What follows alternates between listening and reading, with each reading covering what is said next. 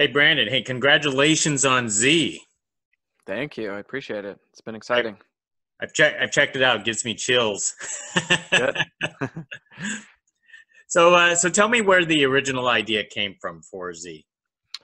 After my first film, Stillborn, which deals with a mother and a baby, I was kind of trying to figure out what I wanted to do next. And our oldest son, he was around 6 at the time, and he had just started going to kindergarten. So it was kind of the first time in our lives as parents where we were letting our kid out into the world, and we were no longer kind of in charge of what he was intaking and what he was learning and all those things. And so he would come home and he would have these new ideas and thoughts and drawings and all these things that was just like, there's kind of that cue, like, oh, look what he made, let's put it up on the fridge. But then we started to have this discussion, like, like, what if something bad were to happen from this? What if he learned something bad from a kid? Or what if, the teacher taught him something we didn't approve? Or what if, for example, he brought home a demonic entity? So we were like, we started talking about this idea of just like, what could that be? Because it sounds like a fun, creepy kid kind of movie. And then my wife threw out the idea of an imaginary friend. And she had a friend whose kid was going through that, and so she had some inspiration from there, I'm sure. But we just sort of had this conversation back and forth, like that's really interesting. It was kind of like a lightning bulb moment, and we were just sort of were throwing ideas back and forth, and that was kind of where he was born. I didn't watch Stillborn, but I just saw the trailer, and the style and stories nearly similar. It's about a mother, and a Hmm. child, and maybe like a creature and so on. Could you talk about how you try to make Z a little bit different from that? I think Z is a more mature story. Stillborn is a little bit simpler, where it is just like a very basic, like mother protecting baby.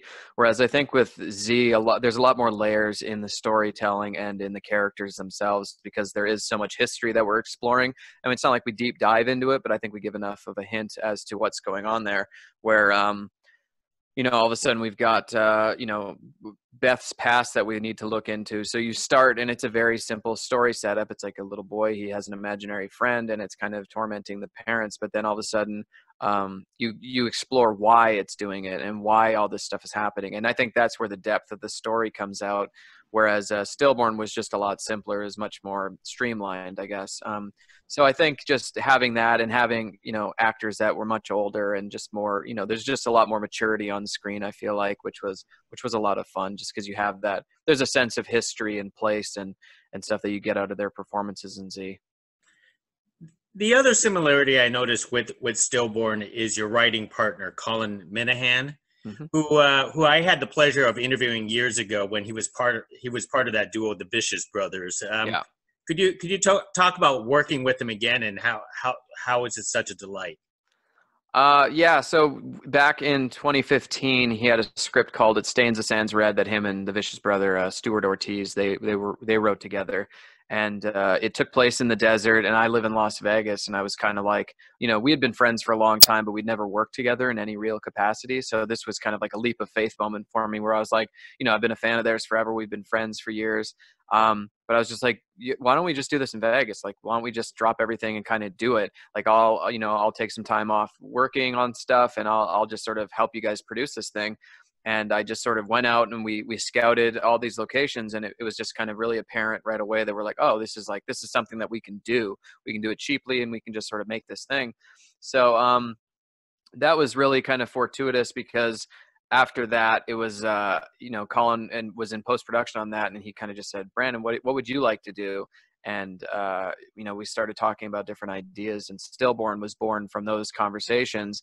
And we got to learn a lot on that film, just sort of how to work together. Colin's he's super diligent about writing. He's very wants to write, which was good, because I was definitely lazier back then, where I could spend some time doing it, and then it would just, nothing would, you write 10 pages and then you bail on it for a year. So it was good to kind of learn his work ethic and stuff. And then on Z, my wife and I actually wrote the first draft, and after that, Colin came on board, and we had that familiarity where we were able to just sort of like jump into each other's brains immediately and just start the dialogues and write the successive drafts after the first. with both films under your belt, are you more attracted to like supernatural horror films, or this is just a start for you in your directing career? I mean, I'm a big fan of like James Wan and Mike Flanagan and those guys. They're doing a lot of supernatural stuff, but I think that the supernatural was just a nice way to tell pretty simple stories about mothers and their kids. You can kind of there's a lot of ability to be vague about certain things and allow the material to kind of take on a different life where it's not just about the supernatural, it's about more than that. You can dive into themes like mental illness or trauma or things like that, and you're kind of just using the supernatural to kind of go into that, and that's kind of like your precursor into it. I don't necessarily think I'll always be there, but it is a lot of fun to kind of play with and just like mess with audience expectations and stuff like that. But if I get away with it on my next one, I would definitely like to go back into that world because it is really fun it's very creative and imaginary, which, is part of just making horror films, is just having fun. Absolutely. How did you come up with the name Z for the title of the movie? Well, for the creature and so on, because it's so, how can you say, simplistic Yeah. and straightforward. That it's funny because it was like the very first conversation I had with my wife. We were talking and we were just like, well, what is the, or no, we didn't know that then. We were like, well, what is it? What's the imaginary friend's name? What is it like? And it was just like, let's just attach a variable to it right now and we'll come back to this conversation later. So it was like, X, Y, Z, and we just sort of threw Z on it. And then that night I was up and I was just jotting ideas down on Google Docs. And I was just like, I just kept thinking Z, just a single letter. And I was just like, what, there's just something kind of evocative about it where it's just like, it's just kind of creepy when you have it repeat like that. And that repeating motif was what led to the alphabet game, where you're able to actually, you hear it saying Z, Z, Z. And there was just something so simple and innocent about it, but at the same time, super creepy. And so it just kind of, a day into the process, that was the name, and it was just never anything else. Let's talk about your cast. I mean, your main star was Keegan Connor Tracy. Mm-hmm.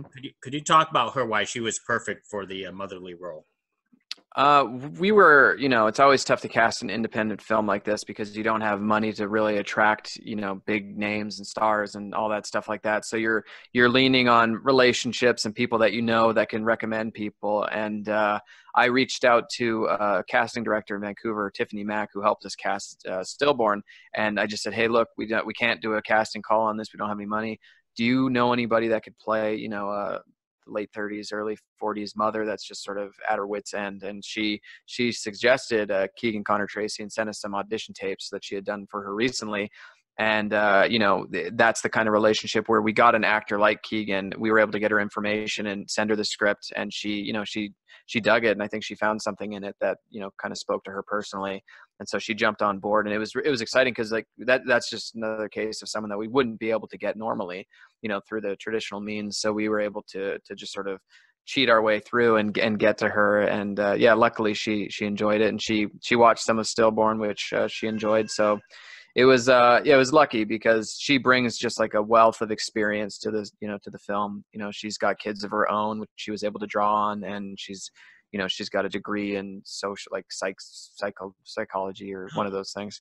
So she had a lot of input on certain things that, help benefit the film itself. So, you're always looking for that.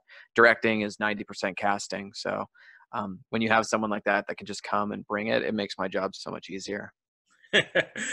Well, in the film business, working with kids is always tough. Could you talk about how you managed to recruit the boy? And I believe his name is Jet Klein. Yeah. Is that right? Yeah. Jet Klein. Yeah. So that was kind of the biggest fear going when we were writing it. It's like, how much of this film can we put on this little kid's shoulders? Because,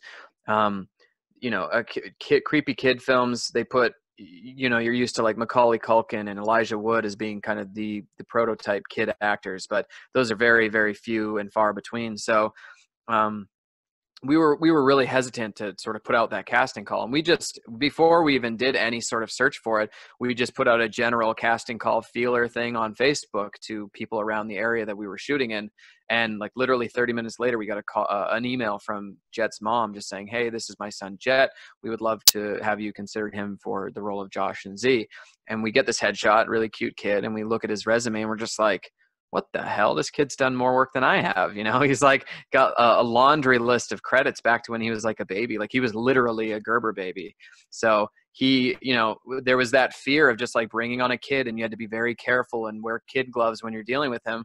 But immediately when he came on set, it was just like, oh wow, this isn't a child actor, it's an actor.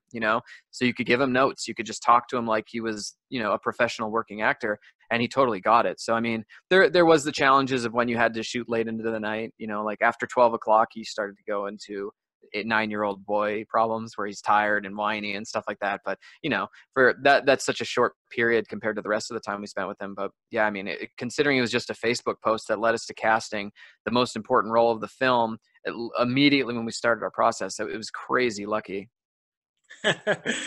Could you talk about the challenges of filming in the dark? Because like a lot of you can never escape filming in the dark, especially for supernatural horror films. And you did this perfectly. It was probably the experience that for your second feature.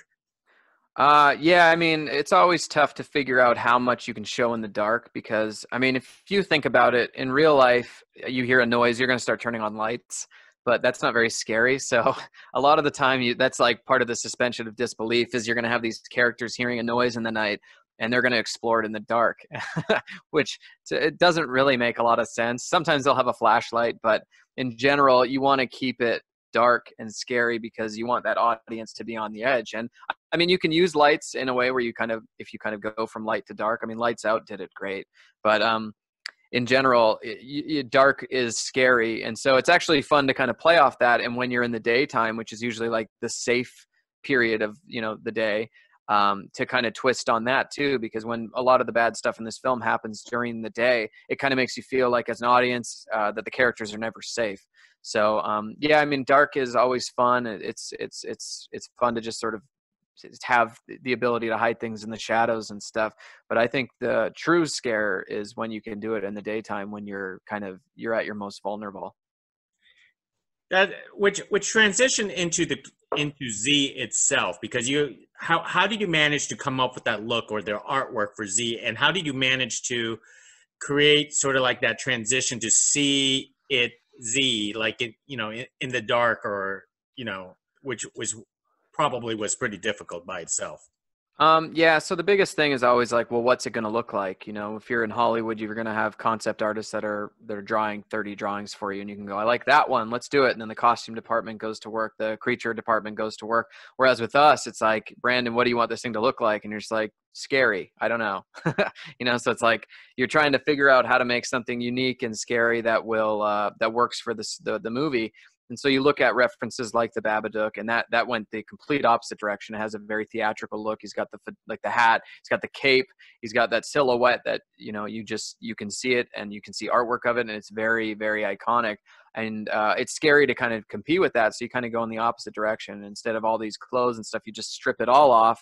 And the one kind of marker that we had was just a smile, because the trouble we have here is that this kid needs to not be afraid of this thing. So similar to like clowns, when you look at a clown when you're a kid, typically that you can just sort of see past that creepy cracks in the makeup and all that stuff. You're just able to see, oh, it's this lighthearted, fun thing that wants to make me laugh. But when you look at it as a parent, you're just like, there's this weird lens that you're staring at it through where you're just like, that's terrifying. And so I think with Z, it was the same thing, where it's like, we've got this thing that has a big Joker-like smile, and that's great for the kid, but when the mom starts to see it, there's something off about it. It's not as cute as it is maybe to Josh. So that was the big thing, was just having something with a big smile so that it could trick Josh into playing with it, so it could eventually do what it needed to do. I was really amazed that use conventional toys for the kid, because the younger generation nowadays, they all have like electronics and play with the cell phone. So it could possibly tempting, but you went the other route with the conventional toys with especially the alphabet machine that you actually utilize, which was perfect. Talk about doing that. Yeah, I mean, when you think about you have a character with history like Z, you don't want to trap it in kind of the modern day technology and stuff like that. It makes sense for it to be more, to have more attachments to things that were in Beth's childhood, like the alphabet toy, which is actually just beside me over here. But yeah, I mean, it's there's just something really creepy about old toys that light up and they talk and they do these things that you can kind of play with. I mean, there's the one scene in particular that you're probably referring to where there's, the alphabet game, and we always referred to it as the Ouija board scene because it's kind of like if you're a kids movie or you're a monster that's affecting kids, how are you going to communicate with humans? And that's using a child's toy just made a lot of sense. So it was really fun to kind of come up with those things. Like, I mean, if you're a parent and you're watching this film, toys going off in the middle of the night is not something unusual. They go off all the time, and it's just like, oh, a toy slipped and it hit a button or something like that. It'll stop in a second. So it's kind of taking the what if of that. It's like, well, what if something's trying to communicate with me through that toy? And that's kind of like the path we took there. And it's really fun to kind of play with that. I do think, modern technology like cell phones, it makes it very hard to be scary because there's such amazing tools that they can solve virtually any problem. Like, oh my God, what is this foreign thing I found? Oh, I'll Google it. It's like, oh no, I'm stuck in the middle of nowhere. I'll just call someone. It's such an easy device that most movies have to get rid of it so they can be scary. And then you have films like Host that just came out that uses Zoom technology as the base of its fear, which is great. It's really fun. Yeah, I've watched so many horror movies, supernatural horror movies, and yours not the only one, but that I actually noticed that bad things always happens to good families in big homes. Could you talk about the production set for this film?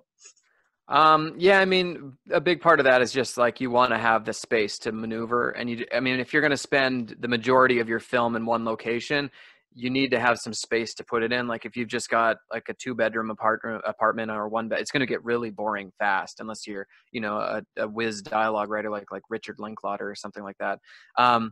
But you want to have a lot of nooks and crannies to explore. You want to have a lot of texture that you can kind of dive into.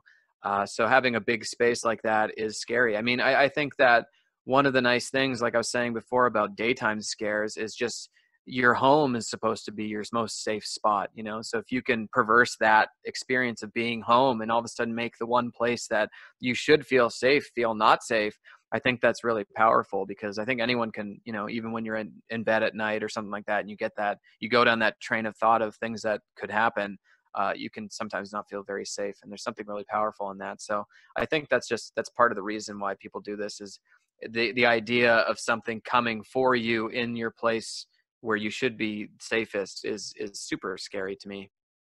Excellent. Well, let me start wrapping things up with you because I know I've taken a lot of your time. It's a silly question to ask, especially during times like this, but how are you staying creative and moving towards your future projects? Well, in the beginning of quarantine, I was definitely not creative. There was like a full month where you're basically glued to the news and watching the numbers and doing all that stuff and just kind of losing yourself into this like vacuum of bad news. And then I had to eventually pull myself out of it because I was just like, this isn't healthy for anybody. And so I was able to, I've got a lot of camera gear and stuff like that at home, and I was able to shoot some short films with my kids, which was really fun, just some really short horror things, which was cool because I got to work with my kids for once and, just sort of flex my muscles a little bit creatively there. And yeah, so you can see those on YouTube. They're called Scaredy Cats. But I also had a feature film that I was supposed to start shooting in May, and we had to delay it because of COVID. And so the extra time has given me some more time to polish the script and everything. And now we're going to camera in October. So it's coming up pretty fast, like 6 weeks, I think we're on set. So just getting into just getting the chance to have some downtime to really kind of focus on the script and improve it has been, it's been great. It's been one positive thing out of all this. Excellent. And one more thing to wrap up, because I wasn't quite sure if your kid actually did have an imaginary friend, but if your kid did actually have one, would you try to discourage? I think now I would, but I mean, we definitely had an experience with something. No, it wasn't an imaginary friend, but it was something that he thought he was seeing, and we talked about this. And this was actually well before Z. But my oldest son came into our bedroom one night and just said, "I'm scared of the girl with the green eyes in my closet." And I mean, that's while it wasn't totally inspirational in the creation of Z, it's definitely one of those things that you can draw upon, being like, if that were the case, what the hell do you do? You know, like, how are you, if I can't see something but he can, how am I supposed to help you? You know, if you can talk to him and I can't, how am I supposed to reason with you? And a lot of those ideas made their way into Z, where it's just like, if my parenting is getting superseded by this thing that's telling you to do something else, I don't know how to fight this. And so that was definitely influential with Z. Well, it sounds like your son has a future career in writing supernatural, hopefully. And, Probably, hopefully, that'd be great. well, hey, Brandon, hey, thank you for speaking with me. It's a pleasure. Hopefully, we get to do this again on your next project. Yeah, for sure, I'd love to. Okay, thank you. Bye now. Thanks, man. See ya.